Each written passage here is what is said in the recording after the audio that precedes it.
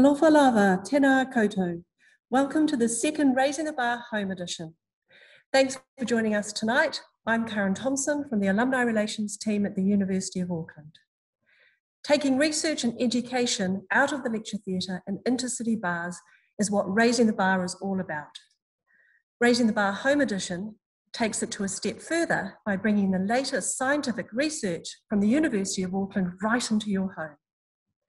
This year, we're bringing you 6 fascinating topics and 6 amazing speakers. We started last week with Associate Professor in Marketing, Mike Lee. He talked about anti-vaxxers and COVID-19. To watch the talk, you'll find the recording on our alumni website.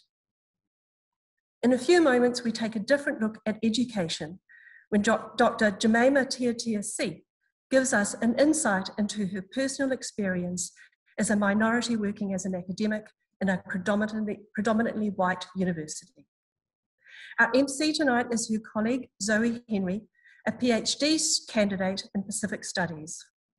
Zoe's research investigates how punishment in the Pacific was transformed by contact with European explorers and missionaries.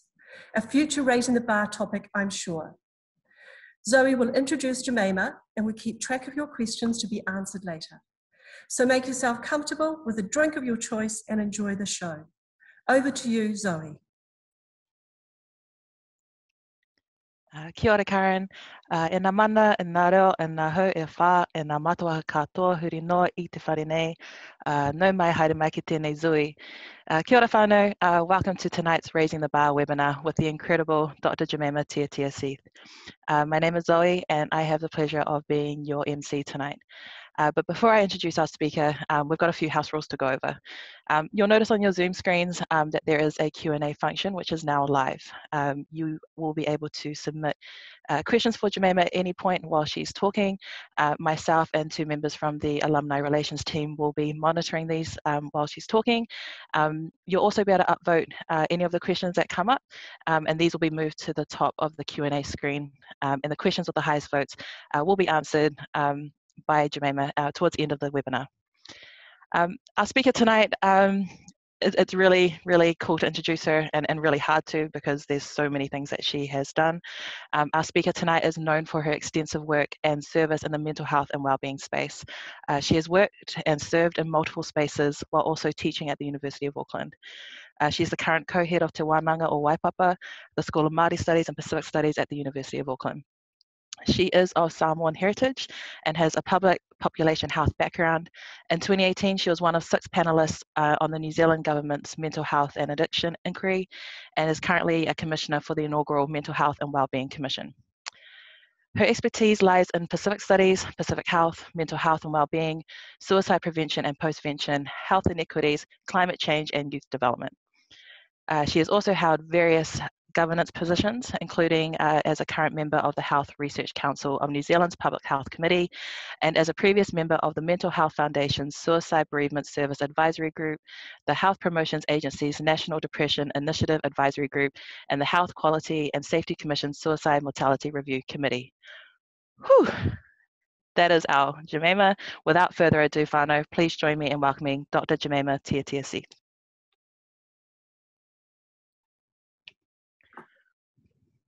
Thank you, Zoe. Kia ora koutou, talofa lava, whakilofa lai atu, Māori, kia rana nisa bulavanaka, maralele, talohani, and warmest Pacific greetings. Again, ngami Zoe for your introduction. I really appreciate that. Thank you all for taking time out of your busy schedules to tune into this Talanoa with Zoe and I, where I have the opportunity again to speak candidly about my personal experiences and to provide quickfire insight into what it is like for me as a Pacific academic woman. Some of you here attended the in-person rendition of my Raising the Bar talk some weeks back, or I have listened to the recording of that talk on Radio NZ. So there may be a rehashing here of some of the points I raised in that earlier session. Now, from that time to this evening, there's been a lot to unpack, not just for me personally, but for all those who have been impacted in various ways, both Pacific and non-Pacific and across the globe. And by this, I refer to a poignant moment where after I delivered my initial talanoa, or my talk, it was then aired a few days later. And in the wake of that release, I received a 7-minute tirade, which was left on my voicemail, and which completely reaffirmed, in quite an extremist way, the very points I had touched upon in my talk. And I've found there is so much irony in that. I'm doing well, and I've received amazing alofa, aroha, love and support from family, friends, colleagues, the Faculty of Arts and the University of Auckland. Thank you all who are here with me tonight for your love, prayers, support and concern also. You can access this tirade on SoundCloud. It's in 2 parts entitled Racist Rant, and please be warned, it's not pretty. There's also a link to the original Raising the Bar talanoa I did, should you need some context, and the team here can provide you with those links. The content of my previous in-person talk, and as I had mentioned then, was always going to be quite challenging for me. And the fact that there were layers that were unearthed and some quite vulnerable moments I had shared in order to provide some perspective on my experiences, and possibly has been the experience of like-minded peers. One of the last points I brought up in that talk was that in sustaining good leadership, one has to be able to take the hits, to have some real resilience and be prepared for the haters and the criticism. And this couldn't ring any truer than when I received that hugely misinformed voicemail, although I wasn't surprised. Those who have experienced racism would agree. In fact, that voicemail provided the perfect example of the type of racism people of colour are subjected to on many occasions. And this example just happened to be next level vile. As confronting as that voicemail was, it actually highlighted what some people think. And yes, Aotearoa is not immune. Now, to be invited back, one may think that I'm quite the sucker for punishment. But this is the thing. If you're passionate about serving your people, all people, celebrating success, uplifting and nurturing the greatness that is all around you, giving your role 110%, then that dead skin of the past needs to shed itself very quickly in order to generate a much thicker growth of skin for the next phase. And this, I consider, is what it takes to be a leader. So who am I? As I shared in my initial talk, it would be remiss of me to delve into my experiences without first acknowledging Nanny, my grandmother, Suresa Gabbett, and my mum, Joyce Tiatia. Some of you already know the story of Nanny's arrival as a 25, 26-year-old into Auckland on a seaplane, and my mother, who was born in Mankino.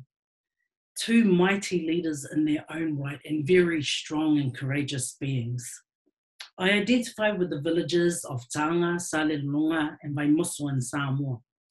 I was born in Tukaroa, here in Aotearoa, and a product of May Road Primary, Greyland Primary, Avondale Primary, Avondale Intermediate, and the formidable Avondale College, and have lived the majority of my life in Waitakere, or West Auckland, and still to this day reside in the area. So why do I consider this talk important? It's not so much about me and my story, but rather the sharing of examples and thought, experiences that aren't unique, because I believe they're shared by many, and for the purposes of this talanoa, experienced also by those in the academy, and more precisely, Pacific female academics. Again, I'd like to reiterate that there is a growing evidence base exposing huge inequities that exist for Māori and Pacific academics, who historically have been underpaid and underpromoted in Aotearoa New Zealand universities. In fact, as I mentioned before, Māori and Pacific women academics earn on average around 7,700 less than non-Māori and non-Pacific men, and we're 65% less likely to be promoted to associate professor or professor. This research undertaken by the likes of my colleagues, Dr. Tara McAllister and Dr. Siriana Naipi, along with others. So I pose these questions. What message have we been sending to those aspiring to reach the higher echelons of academic excellence and service? What are we preparing for our postgraduate students, for early career researchers? It has to change. I believe in evidence-informed practice and action. So this growing body of research around these inequities gives me hope. The proof is right there. It's as real as that voicemail I had received. It's just not right. And it's not even that complex. It's actually quite simple. And it has been blatantly obvious that there are power imbalances, that institutional racism is at play, and that there is a firm maintenance of the status quo, all which are very much still alive. My university and my faculty are attempting to steer the va'a, the waka, the canoe in a new direction, and I'm hopeful that this direction will be a whole lot more inclusive and culturally safe. I understand it won't happen overnight, but the languaging is starting to shift, and I think my university and the Faculty of Arts are taking a real solid lead in this. Now, if our institutions and many organisations, bodies and agencies in New Zealand declare that te tiriti of Waitangi is foundational to the bones and spirit of their being and function, then it needs to be completely understood that it is one thing to say it and quite another to do it. So the challenge, although not unachievable, is that the right people are involved right from inception, right through to well after our lifetime. That will enable an environment that is safe, tika and pono, true and authentic, and clears the way, not just for Māori, but for all. And as a Pacific academic, I see myself there and I feel I belong. It is the case for many women in academia that work-life balance is not an easy pony. Personally speaking, and speaking on behalf of most Pacific women, our tautua or our service is of the utmost importance. That is a true measure in my eyes.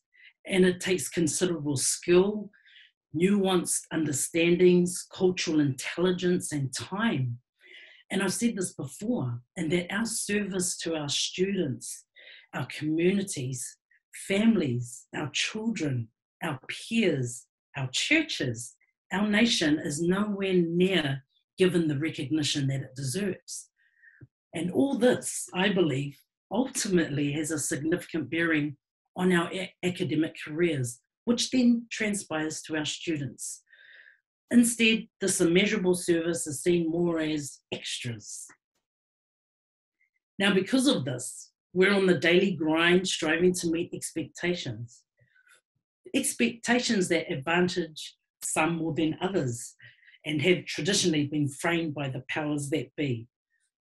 The powers that are far removed from what it is to be a Pacific or brown female academic. I understand that much of this cyclic machinery is globally and nationally motivated. But since when has Aotearoa ever been shy of being the first in the world to ignite action, and driven by women at that? The current system has a very, very long way to go. We're measured in a way that doesn't ever quite capture the relational and holistic self. It's a framework that sidelines, that muzzles and restricts. There are rules, and I get that, but one doesn't have to exclude others or trample on the mana of others in order to progress. So what have I learned, or what am I continuing to learn? Academics are deeply embedded in a system that rewards our efforts, basically in some instances to please others, and within a paradigm that, for the most part, sets us up to fail, and yet continues to prioritise privilege. This isn't a moan, it's our reality. I'm not crying out for support. a word I believe is deficit-based in any case. What I'm making quite clear here is that I'm advocating for equitable processes, resource, and outcomes.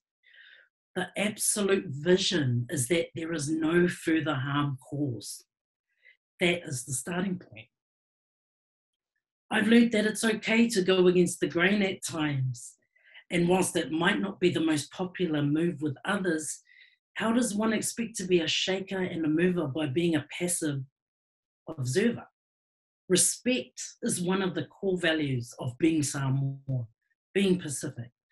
And whilst you do what you need to do to make moves, that doesn't mean you forget your values or firm Pacific foundations to advance. And I don't speak of the advancement of self, but rather the advancement of the collective and for our babies, not just in the now, but in generations to come. Just as we preach to our students to be proud in their identities, to celebrate who they are and where they are, where they're from, I too need to be proud in mine. And by that I mean taking pride in being a brown female leader, to be fearless and effective in the space and in the time you've been given. Because you're only a seat warmer, as harsh as that may seem. It's the truth. So don't get too comfy, and know when to give up that warm seat for those coming through, and be absolutely secure in that. I take pride as a Pacific academic in the types of spaces that historically positioned me on the periphery before I'd even entered the room. So I take pride that I can take my rightful seat at the table, that we can take our rightful seat at the table. I've learned to chill out when needed, but gauge the timing of when to roll up the sleeves and dig deep, and when to mic drop. Reading the room is necessary. And I don't mean an emotional read, that's totally not my forte, but rather in the professional sense. Unfortunately, too, to be comfortable being uncomfortable, and that one shouldn't feel bad or misplaced. Because for decades, Pacific female academics have sat in that discomfort. What does it mean for me to release Pacific potential? I owe my presence to the sacrifices, advocacy, protection, and fight that was endured by my ancestors, the migrational aspirations and dreams of my grandparents and parents, all of which have led me to this place. The point here is quite plain and simple. Success breeds success.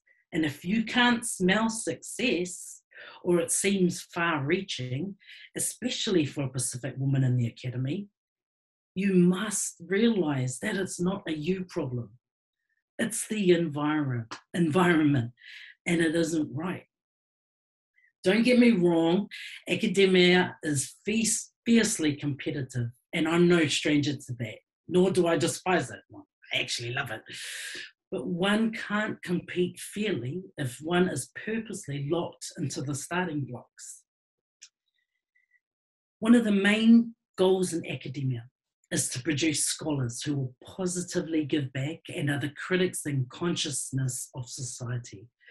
And what comes to my mind is the imagery of a conveyor belt on a factory line, churning out mass production of a highly educated population where some don't quite make the cut, or at least to packaging and shipment, but are instead tossed to the side where no one will ever get to experience those gifts and rich contributions that could have been, or not seen as conventional, and now are invisible.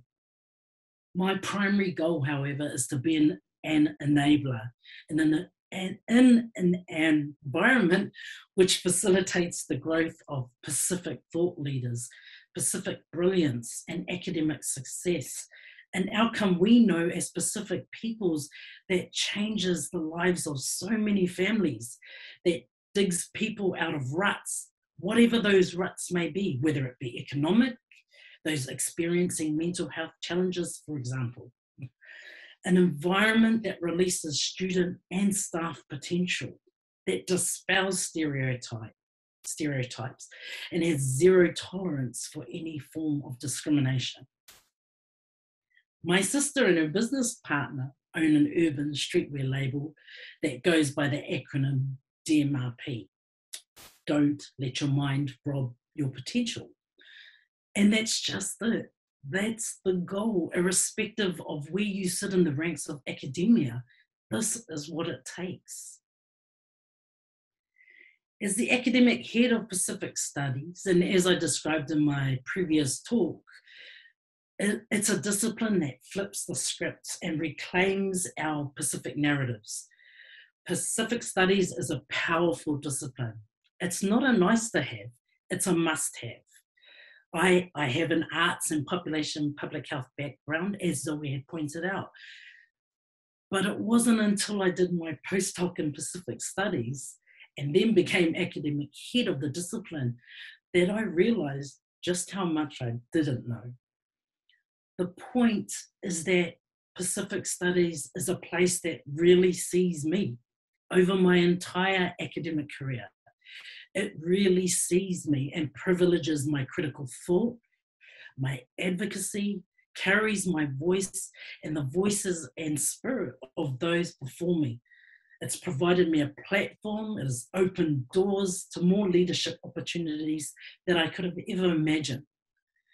Imagine this being something all Pacific and Indigenous academics and professional staff could feel right across our universities, both national and global. Thriving environments such as this releases our potential. And I'm also speaking here to architecture, engineering, law, fine arts, health sciences, medicine, science, design. You get my drift. Tokenism doesn't bode well with me. So unless you're in a room and at a table that doesn't come with this type of agenda, you're all good. It is seeing the value in people and enabling that meaningful contribution that they make, not as someone who merely ticks your box. So how do I deal with fatigue and decompress?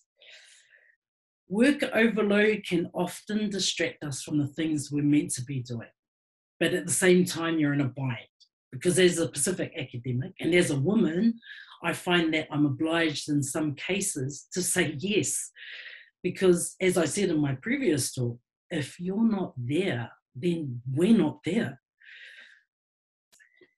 The fatigue can be eased if we see active growth in the workforce, where the numerous responsibilities are shared and we all carry, and aren't carried by only a few.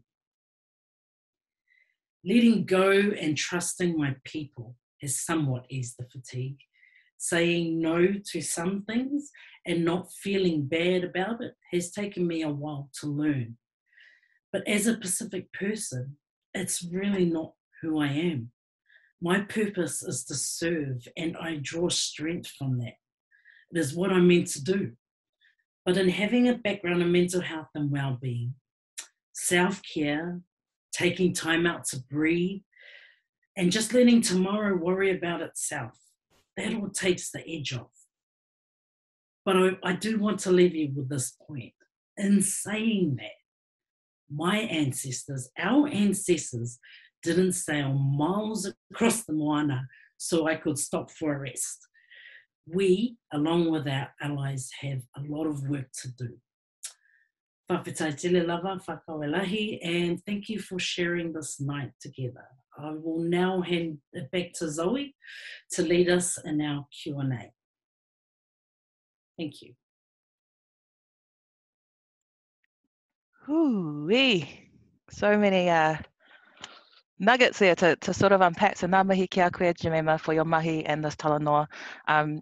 I think what you've really kind of captured here is the complexities and the struggles, but really just kind of the beauty of being brown and female in these spaces, and I think personally for me, coming through these spaces, it's real me knowing that someone else has already kind of gone ahead and has already started kicking down doors and has started taking names. So Cheers, Jemaima. But I'm going to turn this conversation to our audience at home, and we've got some real mean questions here. So our first question is, you talk about cultural safety.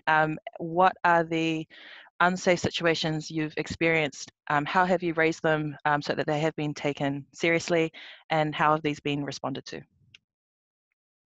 So what have been the unsafe spaces and how have I dealt with them? Probably the most unsafe space I've ever been in is when it's like blatantly racist in the room, right? And you call it out, you know, unless, I mean, if you're just going to sit around and just be quiet about it, you're almost being complicit. And that's not how I roll. And so it is calling it out. And you don't have to be nasty about it. You don't have to bring violence to the situation. It is talking through those issues, although at times that brings me to another issue, in that, you know, we shouldn't have to explain to those who are not in the know to help them understand or relate. You know, it's tiresome. I mean, we've done that for years and years. And so it's up to those that aren't in the know to go out there and find out for themselves rather than expect us to do that for them. So that's one. The invisibility, in, you know, in certain situations, I find that is unsafe. Yeah. So are there like specific people with that I can get a list? No, I'm kidding. We'll go on to our next question from Emmeline. So she has asked, being a visibly brown Pacific woman in academia who is high achieving and at the forefront of these conversations currently, does it ever get too much, knowing that everybody wants a piece of you because you are one of very few? How do you navigate that space?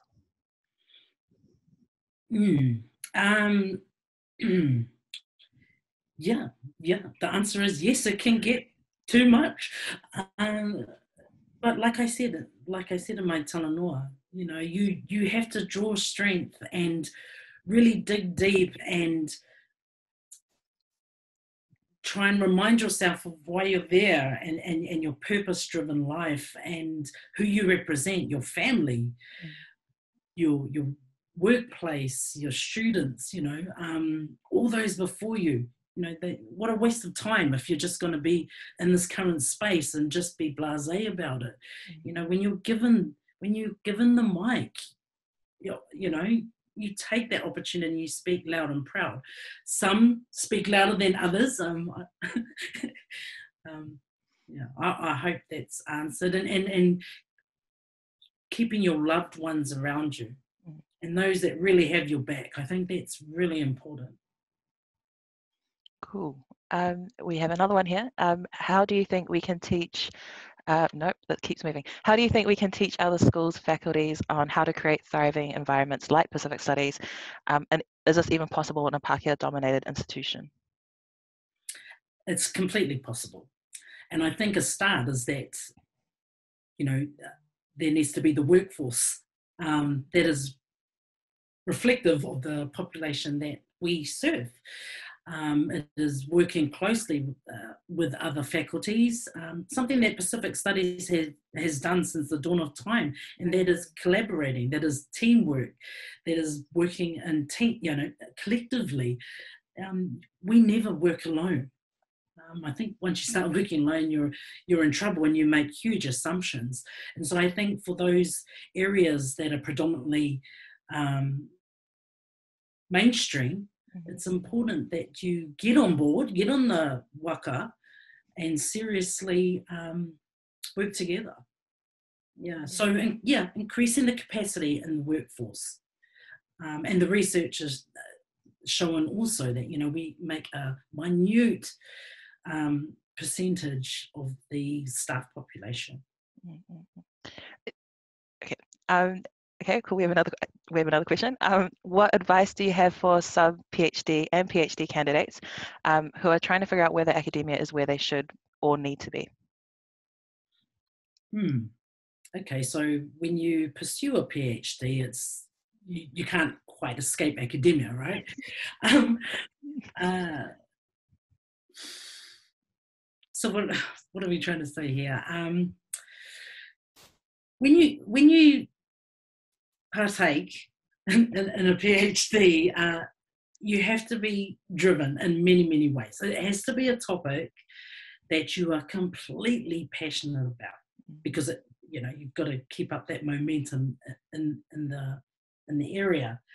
And so it's a lot of consulting, bringing on board lots of mentors. Don't entirely rest on the responsibilities of your supervisors. Get a real hub around you, a team, and continue to bounce off. And I think you'll know fairly quickly whether academia is for you or not.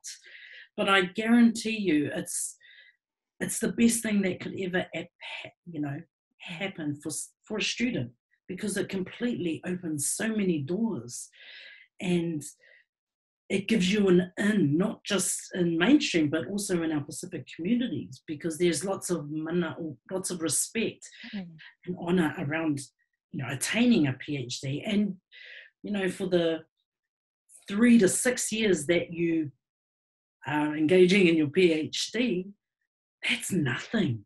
Honestly, it's nothing. It's compared to what it does for you for a lifetime. And by that, not just the lifetime, your lifetime, but also the lifetime of your moko and so forth. Yeah, I think that's probably the thing that I'm learning kind of coming through this, right? Like it's never just about you, it's about who you're bringing through and who's on your back about things, right? So yeah. I think just leading on to that question, I had a question for you. Just because we've got an increase of our younger rangatahi coming through, and they're going to undoubtedly experience these sorts of conversations and microaggressions and those not so all good spaces. Do you have any advice for them on how to sort of handle those conversations for themselves? I mean, the institutions like universities can be quite daunting, not only for staff, but students as well. And so I think it's important that students, look to your tuakana, look to those who are probably in positions that are more senior, that can speak on your behalf, because at the end of the day, no student should be left alone. And you shouldn't have to go into an institution thinking, oh my gosh, I've got to fight. Yeah. And the power dynamics that are at play. I mean, we need to enable our students to feel that they are completely supported, and that they do have people that are going to, jump in the ring and put on the gloves and not bring the violence. Okay. Oh no. Okay. Okay. We've got a question in our Q&A. For us older Pacifica, who in many ways were part of a generation who didn't learn the stories in the language and don't have a deep understanding of culture, how do you think we can start our journey towards being more aware of our heritage while not feeling lesser than our Pacifica brethren who are more integrated into their ancestral history? Okay, that's probably a talk. This is a big one. In Yeah. itself. I talked about being proud in who you are, whatever that may be. Wherever you are on the continuum, it's in your blood, it's in your DNA. Those that were before us, they're sitting in the now, and they're also going to be there in the future. And I one day am going to be an ancestor myself. So it is taking pride in that, and whatever journey that you're on, that's exactly it. It's a journey. It's a marathon, not a sprint. And if you take Pacific Studies, I mean, you learn all this stuff. It's a true story. Cool. Yeah. Yeah, that's a whole conversation in itself, eh? Like, whew. Okay. What advice might you have for non-Pacific staff members to be better allies and to show genuine care about making space for Pacific early career researchers? Again, ensuring that you have the right people around you, and consulting.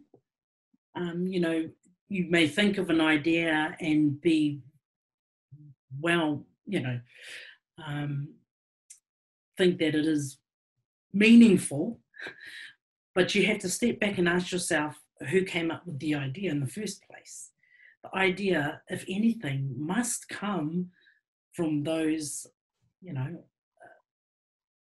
in minority kind of roles. What am I trying to say here? That right from inception, like I said, right from inception, right through to the end of a project or whatever, that there is involvement, and being able to I guess know when to stand back, because it will ultimately benefit mainstream in the long run anyway. So, yeah. But it's a bit of a weird tension between it's a bit of a weird tension between having to, like, you know, take a step back and let us kind of do what we need to do, but also step forward and do the work that needs to be kind of done, right? Like, it's and I wonder if that kind of adds to the anxieties that maybe non-Pacific or non-Indigenous staff might feel, kind of trying to be in the space or ally to the space. That's actually a really good point, Zoe, because anything to do with Pacific, we're like pulled, you know, like, oh, do this, be this, you know, blah, blah, blah. We're just like, you know, going, it's mayhem. And it can be an overload as well, I guess, not just having one Pacific representative, but having more than one. Yeah.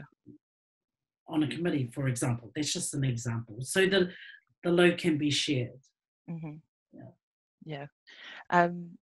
Okay, for those of us with a seat at the table, we all know that moment when you call out the unsafe situation and you get the blank stare and high-pitched defense of white fragility. I'd love to know, what do you do in that moment, and what is an example where your response to this has been impactful? It's being secure and knowing that you have every right to be there just as much as the next person, and not being mean about it, but being able to draw wisdom, take a pause, you know, just not be rah, because sometimes that'll just fall upon deaf ears, right? Yeah. It is just pausing in the moment, you know, navigating the situation, and then being able to, like I said, draw wisdom. That's another tough question. I'm sorry. I don't know if I've even answered it. Have I answered it? Kind of. I guess, like, how do you not take on the mamae of someone else's fragility, right? Like, someone else's is showing their fragility in these conversations. How do you not take on that mamae of trying to either look after them, make sure they're all good, or being like, you know what, you got this? Okay, thank you. At the end of the day, I'm Pacific and I'm Samoan, and my upbringing, and it's one of the core foundation, core values of being Samoan or Pacific, and that you show compassion regardless of who that person is. There, you find wisdom in that compassion, and it slows you down for a bit, and then you're able to respond in a way that benefits all. And that's how I operate. I can only ever speak from my personal experience. And I find there's power in that. You don't have to be talking a whole, through a whole meeting just to, it becomes din after a while. Sometimes not saying anything is powerful in itself. So I'm hearing be patient and don't throw hands. That's kind of what I'm hearing from this. Yes. Okay, we have a question. Well, I'm not being entirely patient because I think we've been completely patient, right? Oh yeah, for sure. Yeah, like so patient. I can't, I don't know how else to say that, but just be true to yourself. That's all I can say. And if you feel that's the moment to address whatever it is that needs to be addressed, then go for it. But also remember, one of the other core values of being Pacific is humility. And so, that comes with, it does come with patience, it comes with strength, and not to go into a situation on your own. And by that I mean whether you believe in God, whether you are fully surrounded by your ancestors, whatever your spiritual journey is, allowing that to speak on your behalf. It'll come.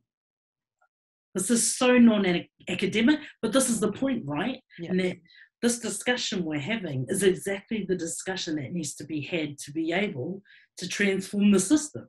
Mm-hmm.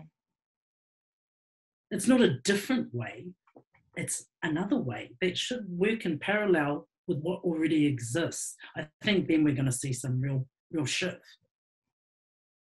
Well, I'm here for it, man. Like, let's go. It's time to change, man.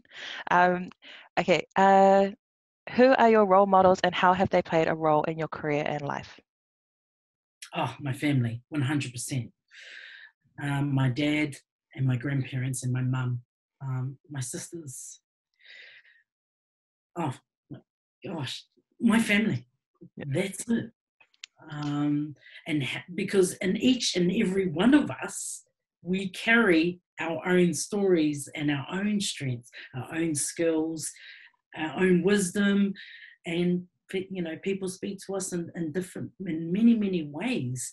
And so when I go to my family for anything, when I'm having the worst day of my life, or when I'm like having the meanest day of my life, they're my go-to, and they're my role models.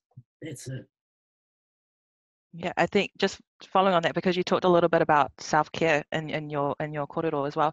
What other forms of self-care do you practice being in the space, like having to sort of decompress from your whole ass work day and then going home, and what do you do in that time to kind of be ready to see your family? Well, I do have a gym membership, and that's about as far as it goes. But physical activity, pausing, the Mental Health Foundation has all this stuff, and Leva have all this stuff that talks about pausing in the moment, breathing, going for walks, all that type of stuff. You're doing the things that you love. Yeah, because if your brain's anything like mine, which goes handy at times, and it needs to come down sometimes, those simple things in life really do help. Meditating, praying, whatever, all that stuff just absolutely helps in an environment that is so high functioning and demanding. Real performative too, right? Like you've got to show up and act up. I think that's a Samoan thing too. It's like, I don't care what's happened 5 minutes before you walked in the door, but you show up. Because you don't show up to be fake. That's not a thing. It's showing up because you have a space and you have the time and you have a purpose. So when you show up, you make sure you bring your A game. I'm not saying I get it right all the time, but for the most part, it's what it takes to be in academia. Academia is not a scary place. It really is not. It's wonderful, but it is good to know that we can have these conversations to expose some of the things that we don't really talk about, right? And like any job, there are loose ends. Yep. Okay, we've got time for one more question, just because these are zooming sort of through and I'm trying to keep hold of all of them. There's been a lot of questions over wanting to know the specifics of when you've called out racism and when the not all good situations have kind of happened. So there's just one question here that I think is quite cool, and then we've got a few more things to talk about. Will things ever be better for young Pacific women wanting a career in academia? Of course, you have to believe that. Because if you give up on that, then gosh, it's not going to happen. But if we are all on the same vibe, if we're all on that vibe and bringing all this energy, this Sagittarius energy, Zoe, that we have, if we bring all this energy, of course it's going to change. And as academics, both Pacific and non-Pacific, it's our responsibility to facilitate that, to nurture that. Because if we aren't, then I don't think we're doing our job. 100%, yeah. I mean, you've delivered some real hard and powerful truths tonight. And we've gone through most of the questions, and we've still got a little bit of time left. So I'm gonna throw you in front of the bus a little bit. Awesome. Throw you in front of the bus a little bit. Any final words for our whānau that are at home listening, for our rangatahi that are coming through? Final words from Dr. Jemaima Tiatia-Seath. Final words. All it's been so far is words. All I can give right now, all that I have the capacity in this time right now, is to just encourage you to just be fearless, to trust yourself, to trust those around you, to remain focused, to be on guard, to be vigilant, and to keep fighting and to keep battling, because you are not battling for one. Mm-hmm. You are battling for generations. Yeah, and I think it kind of ties back to what you said earlier, becoming the ancestor, right? Like, be the ancestor that we kind of need. So I think that's real cool. That is us, whānau. Thank you for joining us tonight. You could have been anywhere, probably not in the world because COVID, but you chose to be here with us, and we appreciate you sharing the room with us tonight. So kia ora from us. Raising the Bar Home Edition is a series of 6 speakers over 6 weeks. Today's speaker was the second of the series, and there's 4 more that remain in the series. We hope that you'll be able to join us again at the next talk. For more information about this and to catch a recording of tonight's talk, please check the link in the confirmation email that you received to join us today. They'll also show the website address at the end of this. Shout out to our student crew, Whale Molosi. Take care, whānau, po Mārie.